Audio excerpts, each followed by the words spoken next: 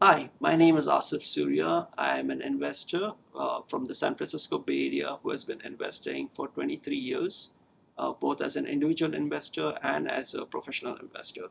I'm also the author of the book, The Event-Driven Edge in Investing.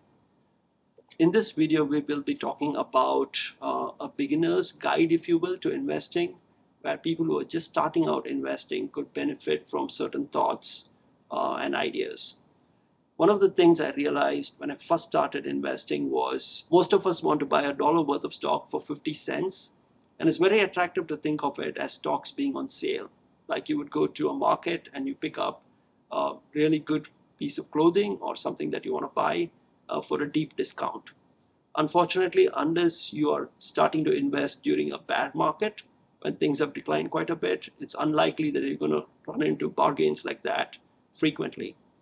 It's often better as an investor starting out to pay up for quality. So if you see a company whose products that you like, that you observe that the company is doing well, is very profitable, and is growing, it's good to actually pay up a little extra money for a company like that than constantly looking for companies that are trading at a bargain price, because often something is wrong with the company to be trading at that bargain price. Another thing that individual investors who are just starting out could benefit from is having a consistent schedule for investing. So you could invest once a month, you could invest once a quarter, but having that consistent schedule would mean that you will be able to withstand market cycles.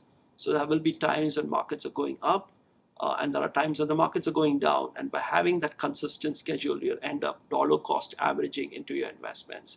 And that can be a very powerful force of compounding for your portfolio over a long period of time. Individual investors who are just starting out would also benefit by having a broadly diversified portfolio instead of having a concentrated portfolio of just a few stocks or just a few asset classes. So building a broadly diversified portfolio would help you weather the storm, which incidentally is very common in financial markets. What we would think of as a 100-year storm that we would not see very frequently happens to occur almost every 6 or 7 years in the financial markets.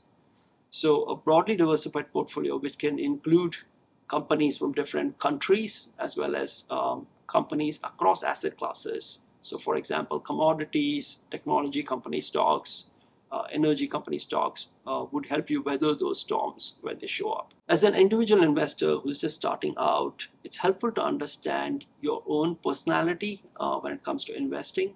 Somebody who is very willing to be patient and who understands that they are generally calm when things are not working would do well as a long-term investor who's focused on, for example, value investing.